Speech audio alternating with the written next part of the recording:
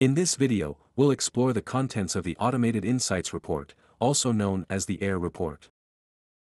The main objective of the AIR Report is to provide you with comprehensive insights into both physical and virtual environment configurations and performance from the Optical Prime project. As a review, the AIR Report can be downloaded by opening the Live Optics project, navigating to the Reports button on the top right corner, selecting AIR from the list of reports, and clicking Download. There is a PowerPoint and an Excel report, but we will only cover the PowerPoint report here. This is the title slide of the AIR report, which provides you with the project name, project ID, project owner and creator, and when the project was created. Here we see the physical overview of the environment. These include both physical servers running the operating systems on bare metal, as well as the hosts running the VMware ESXi hypervisor. Any server that the Live Optics collector has directly collected data from would be included in this slide. This slide provides an overview of the virtual environment. This will include the hosts running a hypervisor, as well as information on guest virtual machines. The AIR report provides information on the various virtual machine t-shirt sizes. In this example, there are 11 different vCPU and memory combinations, and 6 unique configurations. These 6 unique combinations could be the VM configurations of the outlier VMs, as you'll see in the next slide. Here we have the VM resource distribution. This slide illustrates how many virtual machines and their resources are considered outliers. Outliers are those virtual machines whose resource threshold is above the 95th percentile. In other words, these VMs have a significantly different configuration compared to everything else. This is a graph on over-provisioning for vCPU. There are graphs for memory and capacity as well. Each bar in the graph represents a virtual machine.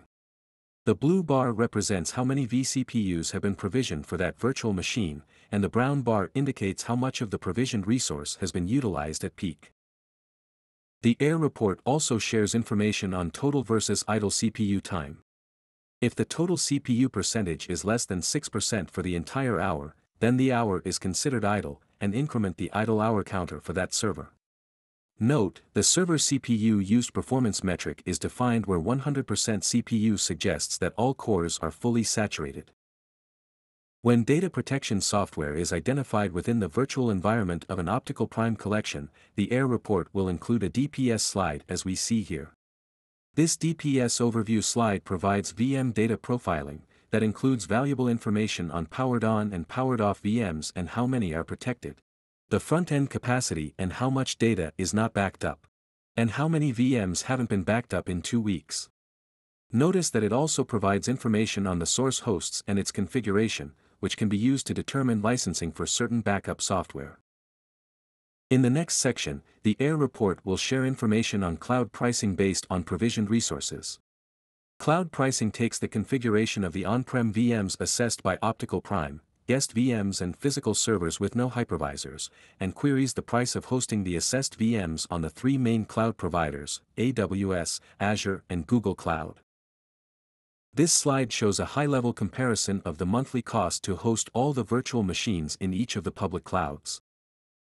Based on provisioned resources, this illustrates the average virtual machine and how much the monthly cost would be to host a virtual machine of this configuration in each of the public clouds.